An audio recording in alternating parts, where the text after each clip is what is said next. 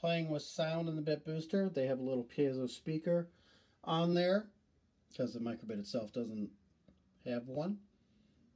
It is on P0, and that is where you would hook anything up as to pin 0, but that's the only hook to pin 0. There's no other place for me to do pin 0 like an external speaker, so that might be one thing I don't like about this, is I can't add an external speaker because it's really not that loud.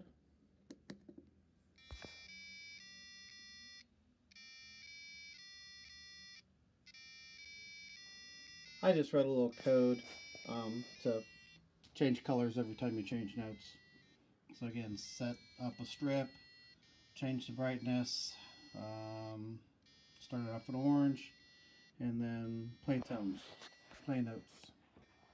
Now those play notes, if you click on the note, pops up a little keyboard and a frequency which you could type in. So you could look up the frequencies on a keyboard if you kind of knew what key to play for something and type in the frequency of that key. That's possible. I have not seen how to play chords. Where is it? There's music up there. So there are a few to explore. Again, I don't know how to play chords on this, which is something to find out. But that's music. Pretty simple.